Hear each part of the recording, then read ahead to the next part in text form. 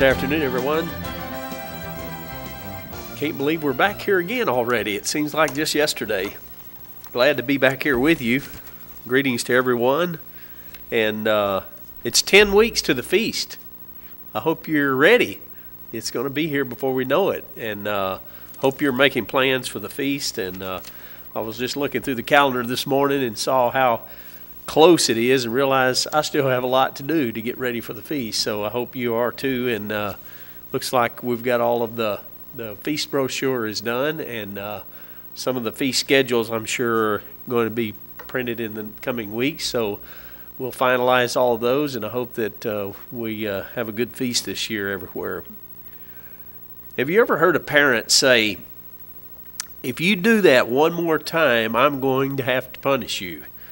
Now, we hear parents in the grocery store say this to their kids, and we kind of wish they would go ahead and punish their kids. Or, "This is your last warning." You ever heard a parent say that? If you do that one more time. And the parents, but eventually, I guess, some of the parents truly, even though they hate to do this, but out of love and concern and long-term behavior of their children, the parent has no other option but to sometimes discipline their children. And that comes in the case of just standing in the corner or sitting over in timeout, or maybe even a small pat on the backside. God is very similar in dealing with mankind. He allows us very great leeway and gives us every opportunity to walk in obedience to Him and in the paths of righteousness, as we call it. He gives us plenty of instructions. He lays down His laws that tells us, even in Leviticus, the 8th chapter says, "Which if a man do, he shall live in them." He gives us examples that are replete throughout the Bible, the parables. He also corrects, He chastens, and He suffers long with us, just like a parent does their child. And He even forgives us from time to time, doesn't He, when we do wrong and we ask Him to. This is His response to those who diligently seek Him and those that are desiring to obey His commandments. But there's an altogether different response to those who continually live in a state of rebellion against His will. I'd like to look at an example of that in 1 Samuel, the 15th chapter, where a man named Saul, who was actually chosen, by God, or by the people, I should say, to be the king over Israel. God gave him some instructions and gave him a command. In the 15th chapter of 1 Samuel, he says, and God told him to go in unto the Amalekites and destroy them. Look in verse 3. "Now go and smite Amalek, and utterly destroy all that they have, and spare them not, but slay both man and woman, infant and suckling, ox and sheep, camel and ass." So here God tells him to go in there and completely annihilate the whole village or city or people. I guess they had become so absolutely corrupt and heinous in God's eyes that there wasn't worth saving not a single one of them. And so Saul gathered 200,000 of his men and 10,000 men of Judah, and he went and laid siege to the city. And he took Agag, look down in verse 8, the king of the Amalekites, alive, but he utterly destroyed all the people with the edge of the sword. But Saul and the people spared Agag, and the best of the sheep, of the oxen, and of the fatlings, and the lambs, and all that was good, and would not utterly destroy them, but everything that was vile and refuse that they had destroyed utterly. And then the word of the Lord came unto Samuel. And he says to Samuel, "It repents me that I've set up Saul to be king, for he has turned back from following me and has not performed my commandments." And it grieved Samuel, and he cried unto the Lord all night. You know why? Because Samuel knew that it was going to be his duty to go and tell the king the Lord's word. That's a difficult thing to do as a man, especially going before a king such as Saul. And Samuel rose up early and to meet Saul in the morning, and he came to Carmel. And he said, down at verse 13, and Samuel came to Saul, and Saul said, Blessed be thou of the Lord, I have performed the commandment of the Lord. And you know the answer to that. Did he really? Did he completely perform the commandment of the Lord? And Samuel said, What meaneth this bleating of the sheep in my ears and the lowing of the oxen which I hear? And Saul said, They have brought them from the Amalekites, for the people spared the best of the sheep and the oxen and sacrificed unto the Lord, so that we could sacrifice unto the Lord thy God, and the rest we've utterly destroyed. We're really doing this for God's sake. And Samuel said unto Saul, Stay, and I will tell you what the Lord has said unto me this night. When you were little in thine own sight, was thou not made the head of the tribes of Israel, and the Lord anointed thee king over Israel, and the Lord sent thee on a journey, and said, Go and utterly destroy the sinners, the Amalekites, and fight against them until they be consumed. And now in verse 21 it says, But the people took the spoil of the sheep and oxen, the chief things that had been, which should have been utterly destroyed, to sacrifice to the Lord in Gilgal. And Samuel said, look at verse 22, and this gets to the point of the matter here. Hath the Lord as great delight in burnt offerings and sacrifices as in obeying the voice of the Lord? Behold, to obey is better than sacrifice, and to hearken than the fat of rams. For rebellion, now listen to this, is as the sin of witchcraft, and stubbornness is as iniquity and idolatry. Because you have rejected the word of the Lord, and he has also rejected you from being king. I try to, imagine what Saul was thinking at this point. Of course, he immediately began to crawfish, but the thought came to my mind that, Saul, he did about 90% of what God told him to do, didn't he? Or maybe 80%. I don't know. You can extrapolate that out. He almost did everything that God commanded him to do. He almost kept all of what God had told him and instructed him to do. It's like what Paul wrote in the New Testament about missing the mark. He was on his way to fulfilling what God had commanded him, and yet he deviated from it, and what did it cost him? I mean, God completely rejected him and removed him eventually from being king. Look over at 1 Chronicles, the 10th chapter. We'll see the end of that. 1 Chronicles 10. Both of these are parallel stories here. The 1 Samuel goes into a little more detail. But 1 Chronicles, the 10th chapter, down in verse 13. So Samuel died for his transgressions which he committed against the Lord, even against the word of the Lord which he kept not, and also for asking counsel of one that had a familiar spirit to inquire of it. And of course, you remember the story how when Samuel died, he went and tried to visit with this witch and conjure up the spirit of Samuel, and of course God absolutely rejected all of that and removed him, and as a result of that he was killed here in battle. In Isaiah the 1st chapter here, I won't read all of this, but I wanted to just get a little bit of this.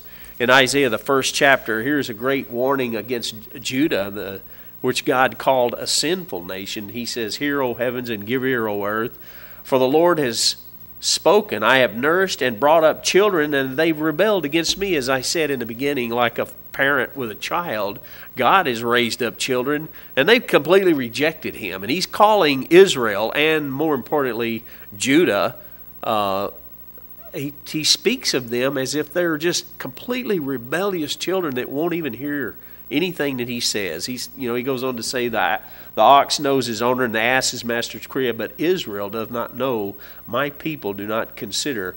A sinful nation, a people laden with iniquity, a seed of evildoers.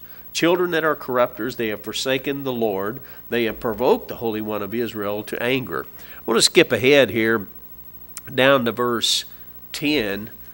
He says, hear the word of the Lord, you rulers of Sodom. Give ear unto the law of God, you people of Gomorrah. I wrote in my notes here, can you imagine standing up in front of, say, Congress and the Senate, or maybe at a State of the Union address, and saying these words? Hear you people of Sodom, you rulers of Gomorrah. Because that's what this message was intended. It was intended to go to the leadership of these people who had corrupted the whole nation. This message truly needs to go to our nation today. It really does. It really does, with what is all reported in our news and what the corruption that we'll never know all the truth. Of course, someday we will, upon God's return, we will know the answer to all of these great dark places and secrets of, contracts of things that have been made within our government and that have affected the people of our country greatly. He says, to what purpose is the multitude of your sacrifices unto me, says the Lord? I'm full of burnt offerings and rams and the fat of fed beasts. I delight not in the blood of bullocks and the lamb of he-goats.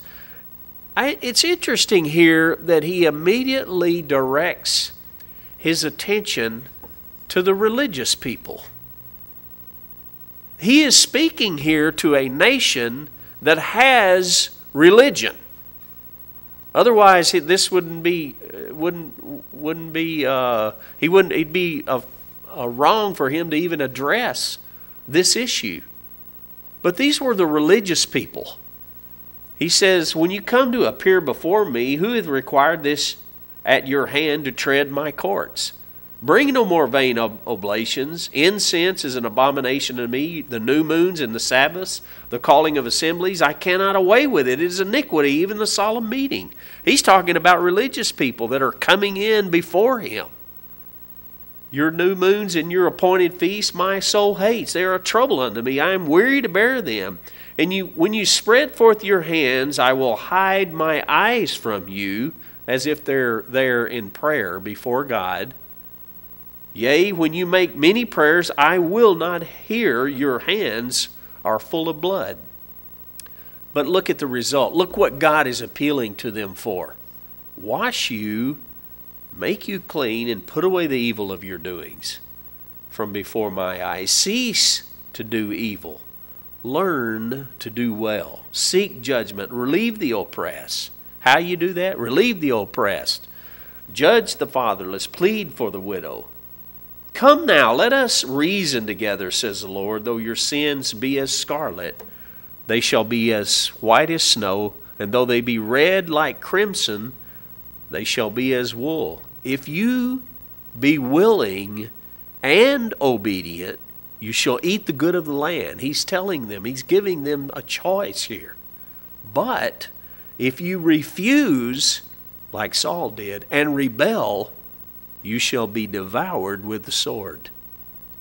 We find here that this is a warning to this nation that if they continue to be rebellious, that the result was going to be war in their land. And they would be completely destroyed by this war. Why doesn't our nation seek God? Why won't our nation beseech God for his instruction and his direction? We know that he is able to provide us with protection and with strength and with safety, as he did on many occasions with these nations we read, or especially the nation of Israel that we read about in God's Word. He's also able to hear our prayers, and he can listen to our concerns.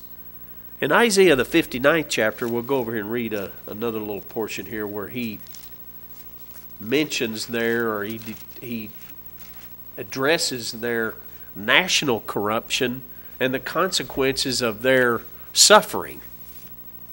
He says, behold, the Lord's hand is not shortened that it cannot save, neither is ear heavy that he cannot hear. It's not God's fault. It's their fault, the people's fault, because they've turned their back. He says, but your iniquities have separated between you and your God, and your sins have hid his face from you, that he will not hear. He cannot look upon this disgusting, abhorrent situation, because man is absolutely become heinous and his hands are filled with blood. Look what he says. For your hands are defiled with blood and your fingers with iniquity. Your lips have spoken lies. Your tongue has muttered perverseness. I read this morning. I had to go back and look because I've been watching this for the last couple of years. The city of Baltimore. We don't hear much about it in the news. Now you got to go look it up.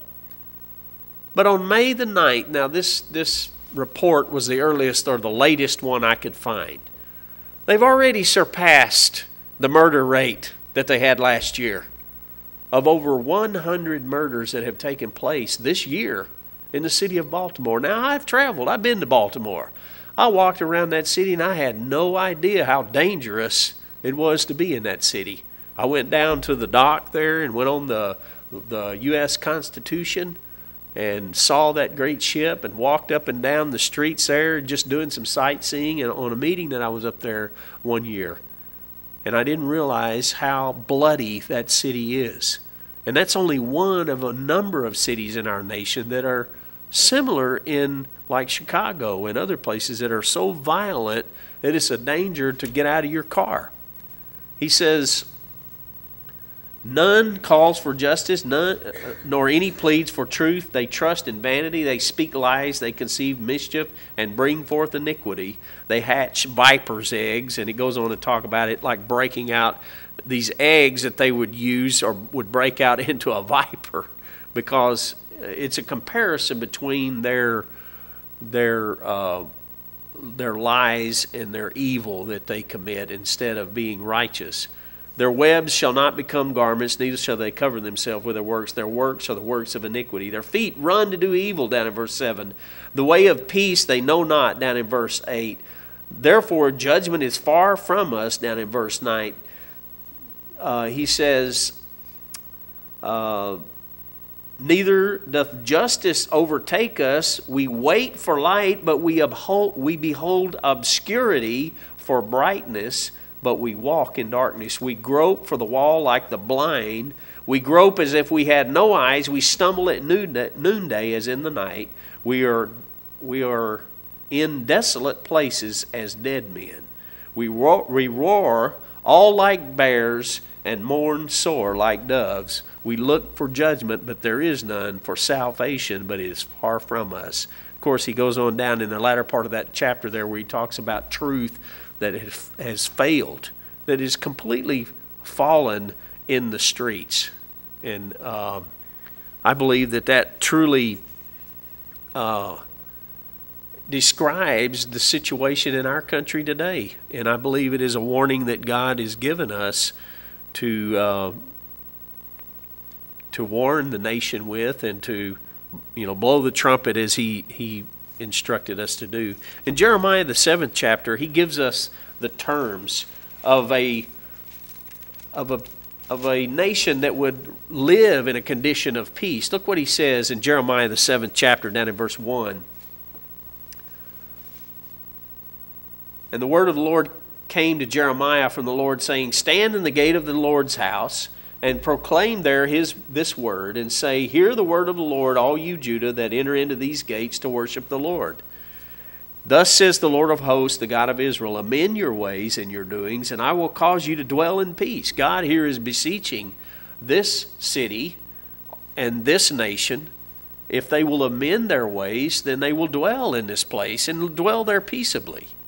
Trust you not in lying words, saying the temple of the Lord, the temple of the Lord, the temple of the Lord. And again, he's talking here to religious people.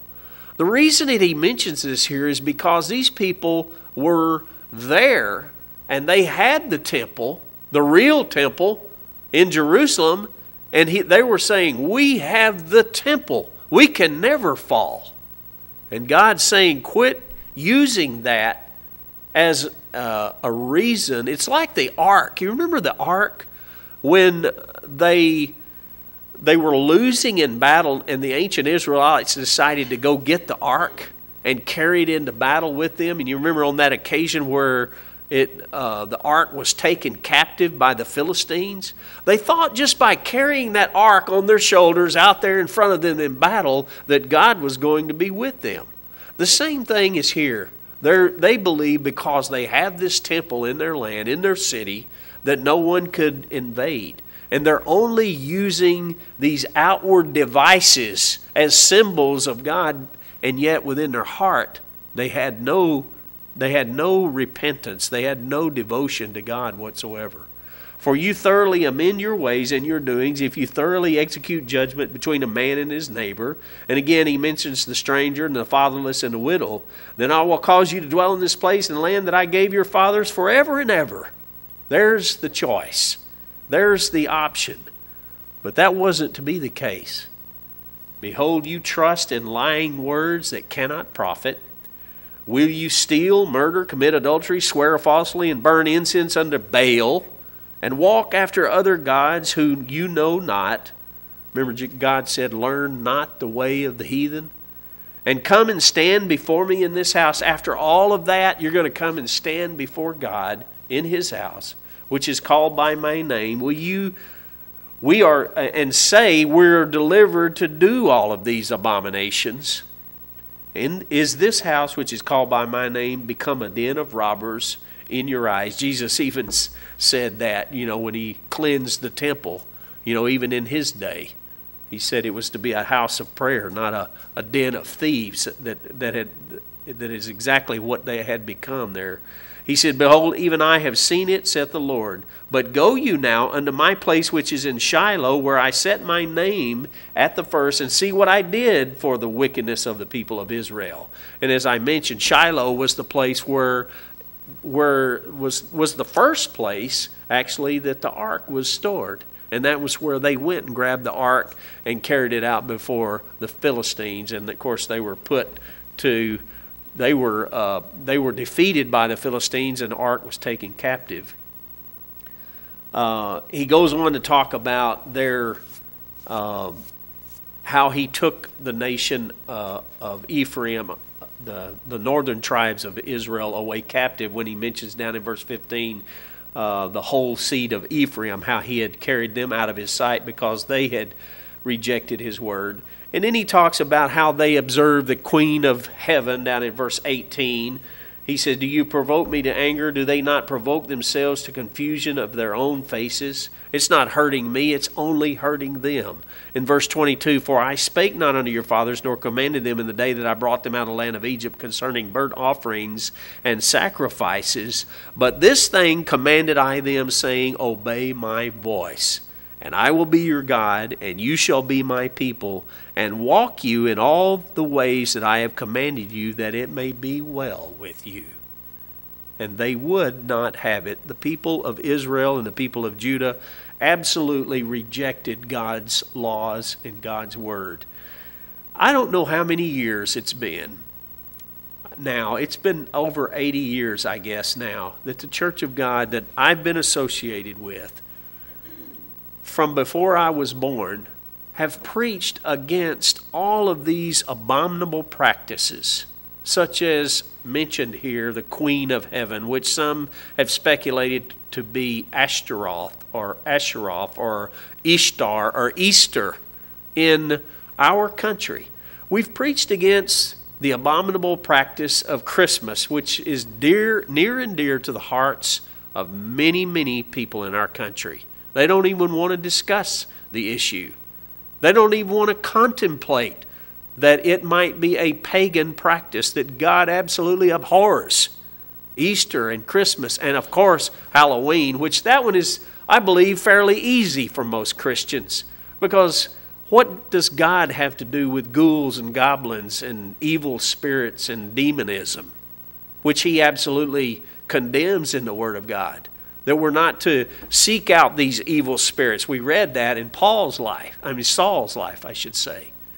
We've tried to teach the truth about the Sabbath day. I did a sermon last week very extensively on the Sabbath day and done hundreds of them in my lifetime. We've tried to talk about the holy days and how they reveal the plan of God. We've tried to enlighten people on the truth of the Godhead, that He's not a Trinity, that He is actually God the Father and Jesus Christ, His Son. We've tried to preach and teach strictly from the Bible what the Word of God actually says, which most people are completely ignorant. But about the resurrection, for instance, that we don't go to heaven when we die, but that God and His Word actually speaks of a resurrection. We've tried to teach people that God's kingdom is coming here to this earth, that the establishment of the kingdom of God is going to be here on this earth. And we get this information straight from God's Word. And people will not listen. They will reject it.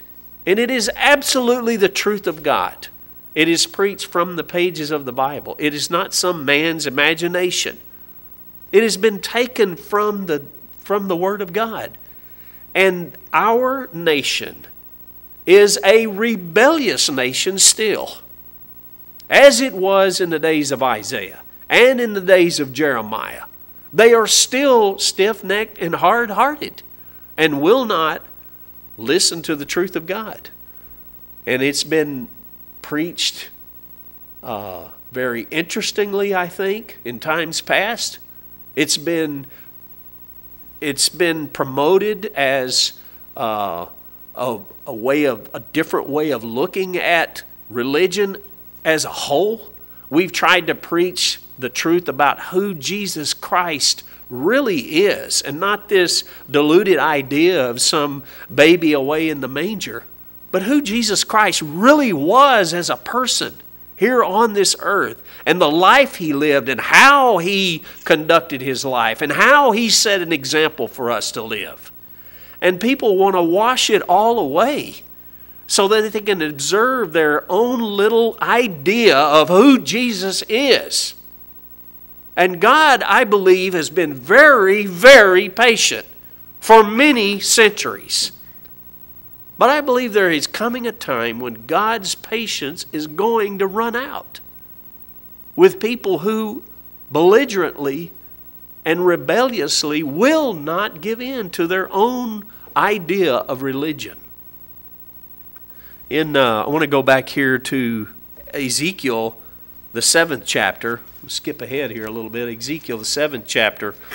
Here's a clear warning, I guess, of the impending wrath of God that's going to be poured out on people because of their abominable practice. Look at Ezekiel, the 7th chapter.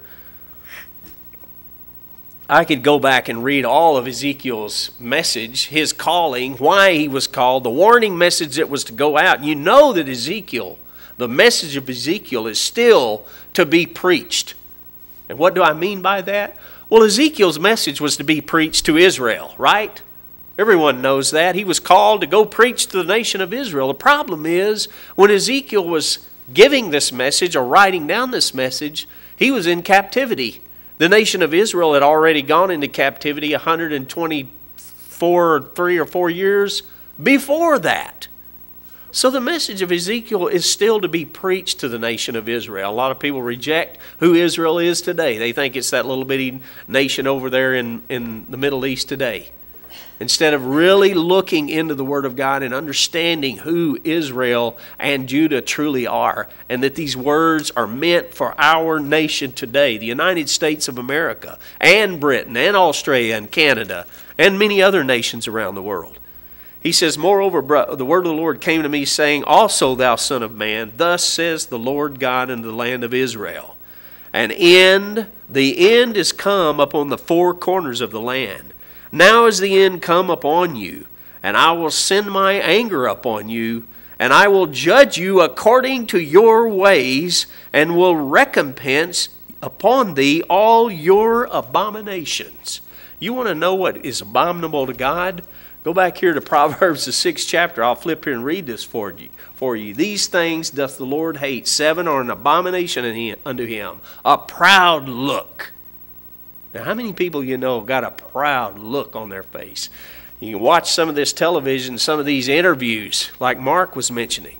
The arrogance is so unbelievable at times that you just can't stomach it. How about a lying tongue? I know some people that can't go a day without telling a big lie.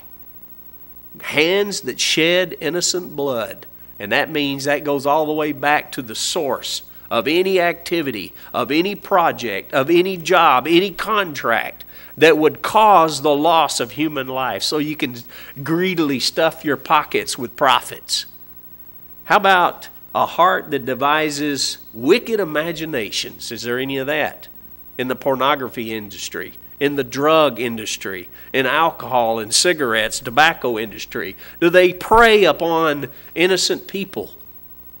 Wicked imaginations. Feet that are swift and running to mischief.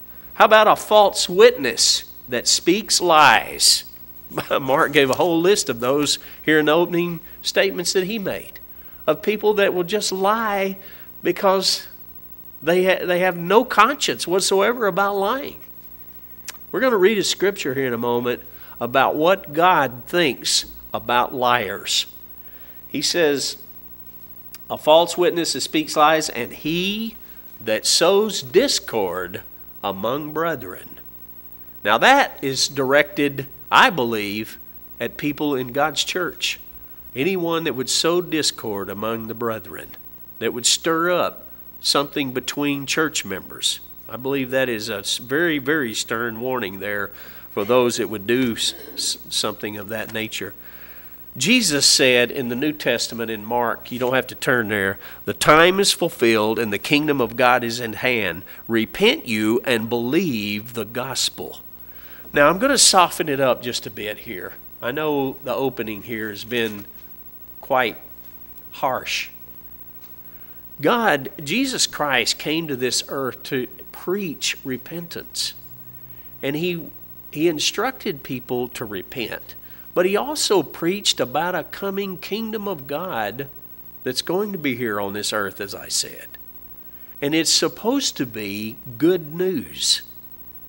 Jesus' message was about the beautiful establishment of his kingdom, his rulership, his reign over this earth, to put down evil, wickedness, and wicked people that exist on this earth. And also spiritual wickedness, as Paul called it, in high places. He came to give us that good news. We can wallow if we want to indefinitely in all of this bad news. And there is a warning that has to go out. And as I've said before, I hate to give that because it's not my favorite subject. But it is a responsibility that God gave us to give a witness and a warning to this evil, rotten nation in which we live in, and world for that matter. But we're also to balance that with the good news that someday God is going to live here on this earth. And all of this iniquity and evilness is going to be washed away. He says you're no longer going to see these evil, wicked people. Sinners are going to be, as it tells us in Malachi, ashes under the feet of the righteous. You're not even going to remember them anymore. So we have to concentrate some of our efforts on the good news too, right?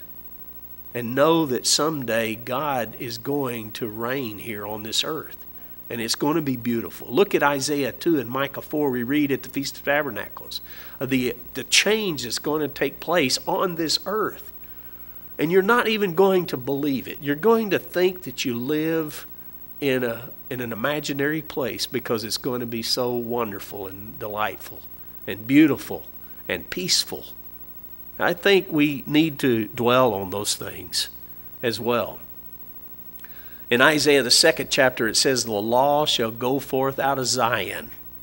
God's law out of his temple to be spread all over the earth. In Matthew, the 7th chapter, go over here, Jesus also gives a stern warning to religious people. Look what he says. Matthew 7 and verse 21. Not everyone that says unto me, Lord, Lord, shall enter the kingdom of heaven, but he that does the will of my Father which is in heaven. So that tells me that not just the outward verbal acknowledgement. All you got to say is, I believe, as they say. That's not good enough for Jesus Christ. He says, not everyone that says unto me, Lord, Lord, shall enter into the kingdom of heaven, but he that does the will of my Father which is in heaven. Many will say to me in that day, Lord, Lord, have we not prophesied in your name? And there's plenty of that going on out there, I can guarantee you. And in thy name have we not cast out demons or devils, and in thy name done many wonderful works, built buildings and missionaries and schools and hospitals? And then will I profess unto them, I never knew you. Depart from me that work iniquity or lawlessness. And yet the whole world is out here saying that old law is done away. I believe that Satan's deceived the whole world as the Bible tells us. And that most people reject the truth of God for their own form of religion. In Luke, the 3rd chapter, I want to look at this example here, because here was the man Jesus said there was no greater than John the Baptist. And he's standing there on the River Jordan, and all of these religious elites are coming down to him. And he says down in verse 7, Then said he to the multitude that came forth to be baptized of him, O generation of vipers, who has warned you to flee from the wrath of come? Now you talk about insult.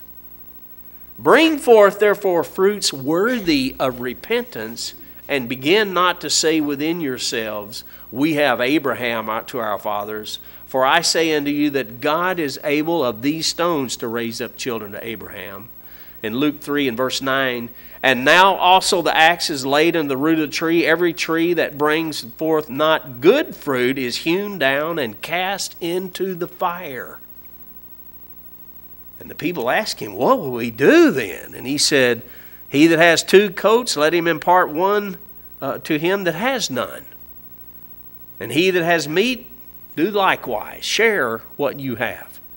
Then also came the publicans to be baptized, and said, Master, what will we do? And he said, Exact no more than that which is appointed to you. And of course the tax collectors were under the Roman government. They were actually employed by the Roman government and told, You've got to go out and collect this much tax. And you bring it to us, and whatever else you collect, you can keep. So tax collectors were good at extorting money out of people so they could line their own pockets. And Jesus is telling them, that's not right.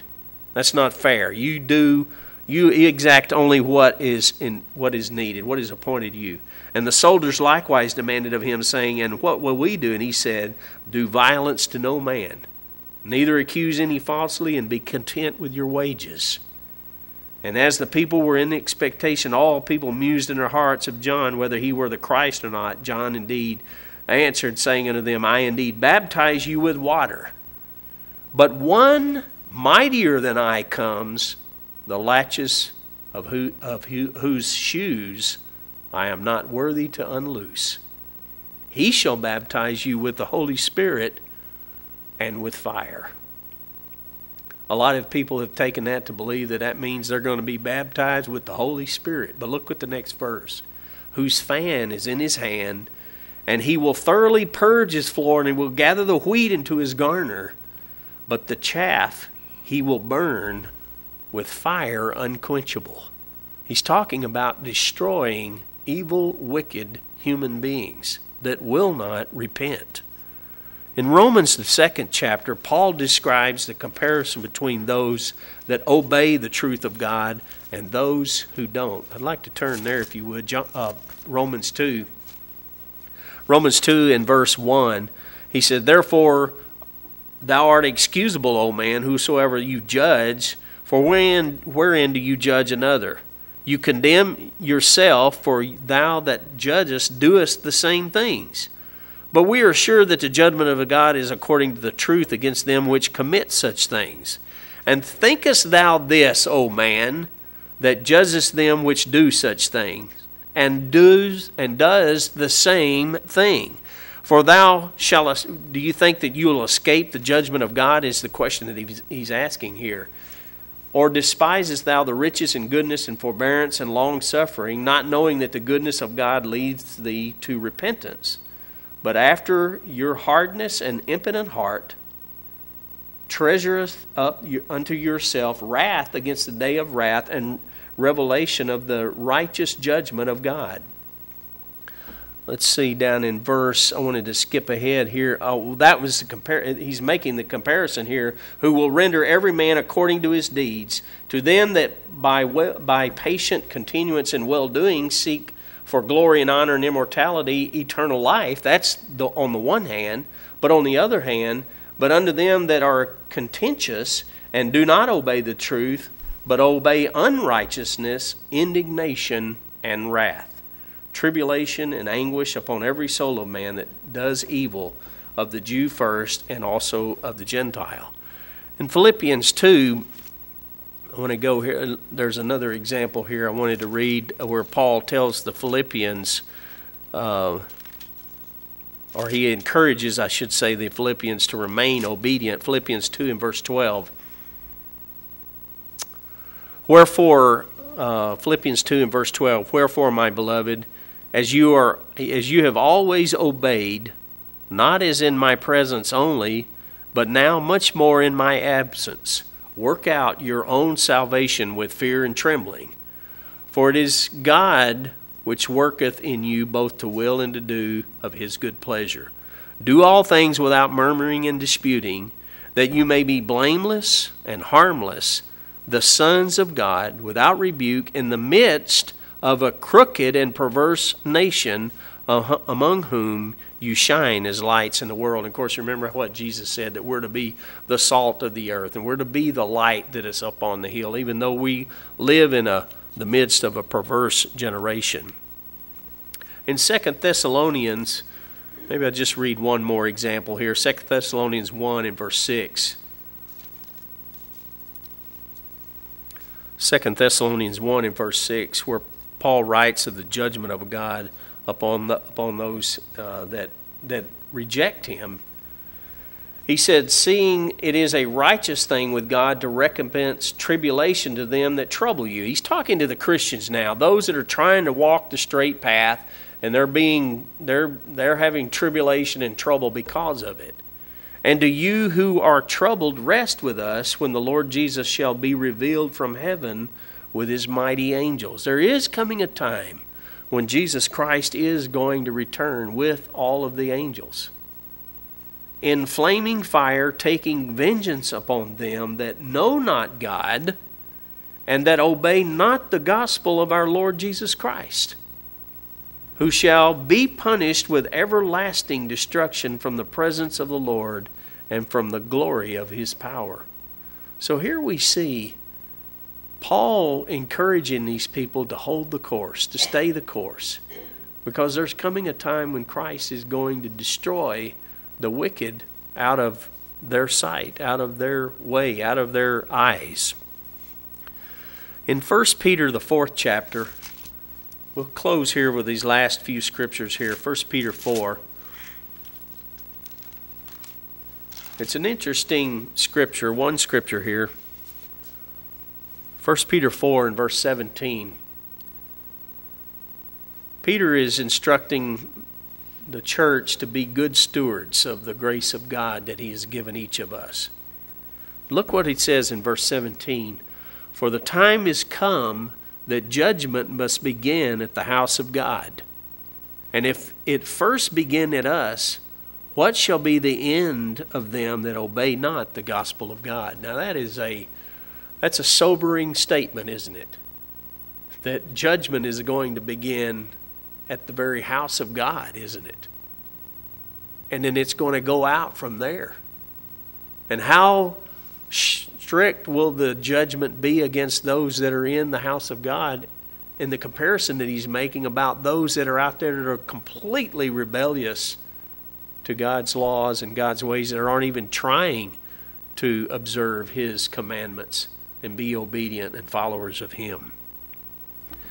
In Jude, a 5th chapter, I want you to find that for me real quick. Jude, verse 5. We'll read here the examples of God's wrath. It says down in verse 5, I will therefore put you in remembrance, though you once knew this, know how that the Lord, having saved the people out of the land of Egypt, afterward destroyed them that believed not. And the angels which kept not their first estate, but left their own habitation, he has reserved in everlasting chains in the darkness into the judgment of the great day. Of course, speaking here of the angels that followed Satan in his rebellion, that they're reserved. There's a time of judgment reserved for them. Even as Sodom and Gomorrah and the cities about them, in like manner, giving themselves over to fornication and going after strange flesh, are set forth for an example, suffering the vengeance of eternal fire. What happened to those nations? You know, they were completely and utterly destroyed, like Pompeii was, buried in ashes, like a volcanic eruption. And everyone in that city died, both of these cities. Likewise also these filthy dreamers defile the flesh, despise dominion, and speak evil of dignities. Yet Michael the archangel, when contending with the devil, he disputed about the body of Moses, does not bring against him a railing accusation, but said, the Lord rebuke you. And a lot of people, I've always taken that to believe. I've heard people say, I'm going to command the devil to get away from me, or I'm going to command the devil to do this or the devil to do that. Here it tells us that even Michael, who is called the prince of the people of Israel. Remember, it tells us in the book of Daniel that at that time, Michael, our prince, is going to stand up for the children of thy people. He's powerful enough to protect the nation of Israel. But it tells us he didn't bring an accusation against Satan. But he said, the Lord rebuke you. He didn't have the power in and of his own strength to rebuke Satan. That tells me that Satan is tremendously powerful. And he has a grip on the minds and hearts of most of this world. But these speak evil of those things which they know not, but what they know naturally as brute beasts, and those things they corrupt themselves. Woe unto them, they've gone after the way of Cain, and ran greedily after the error of Balaam for reward, and perished in the gainsaying of Korah. These were all rebels. These are spots in your feast of charity when they feast with you, feeding themselves without fear. Clouds they are without water, carried about of winds, trees whose fruit withers, like we read what Jesus said about the trees that are plucked up and thrown into the fire.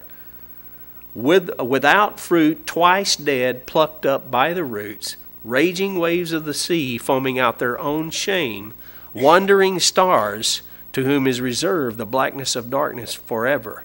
And Enoch also, the seventh from Adam, prophesied of these, saying, Behold, the Lord comes with 10,000s of his saints, to execute judgment upon all, to convince all that are ungodly among them of their ungodly deeds, which they have ungodly committed, and of all their hard speeches which ungodly sinners have spoken against them.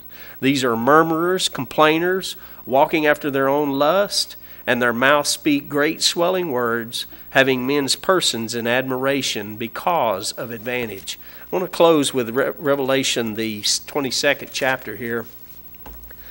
It says here, in the very end of the book, John recorded the revelation of Jesus Christ, as it tells us.